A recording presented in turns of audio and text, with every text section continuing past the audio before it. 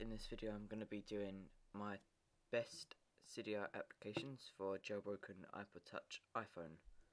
So, ask you a question first. Would you like the video in the future, my iPod Touch videos, to be like this, actually only showing the screen on the thing, so it would be perfect quality but a bit laggy, or using the camera, the quality won't be as good but it won't be laggy? So you choose, comment below, and I'll make my decision from that. So here we go, here's my iPod Touch. Some of the best, I have 5 best Cydia apps to show you today. My favourite one is QuickGold, as I can't show you here. You click the home button once, then up pops the search bar, and you can search through your whole system, your applications, your emails, your web history. There's got loads and loads and loads. So say if I wanted to open up air hockey,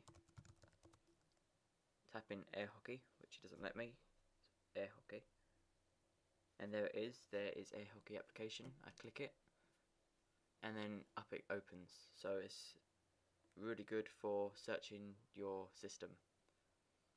My next best Cydia app is going to be categories. Categories is great because it lets you have folders. See, I've got apps and games here, and I'll quickly show you that.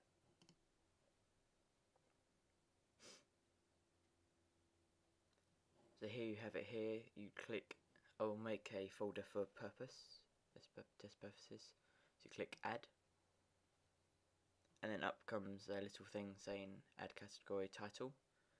You type in what you want to call it. So I'll call it test, and then you click add, and then it comes up loading icons, and then you get to pick the icon you want to go with it, which is nice.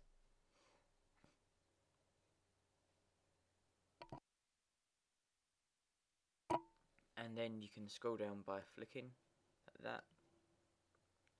So I'm going to go for that one, Misc. So you can just click it, and then once it's done, you click inside of it, click add, and then you can choose what applications to add into it. So that is categories for you. I'm just going to delete that folder quickly.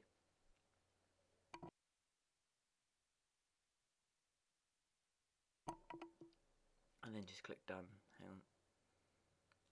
And then to delete it, you do edit, and then click that, delete. So now it's gone.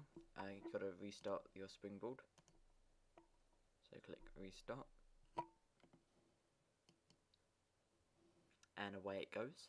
So I'm just going to let it restart, and then I'll reopen up the connection again. There we go, new connection. Go type in again.